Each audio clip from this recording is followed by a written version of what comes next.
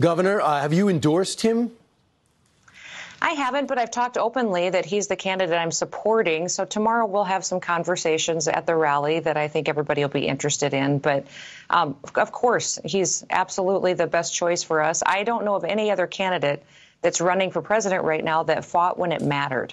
I'm thinking back to the big battles we've had in this country to protect our constitutional rights.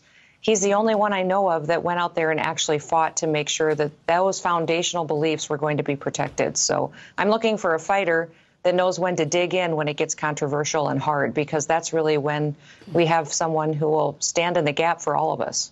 You think he would? Yes, I do know that he would. And he's proven it. You know, you look at everybody who's standing on that stage and look at their record. You can't rewrite history. So many of these candidates are trying to rewrite history. People on that stage shut down their businesses. They shut down their states and their beaches. They had bad foreign policy when they were in office, when they had the chance to really do something to make America stronger. So, boy, people don't let them, just because they're giving a lot of speeches and debates, rewrite history. Go back and see what they really did when it really mattered. Then you'll decide who's the best person to lead this country again. Yeah.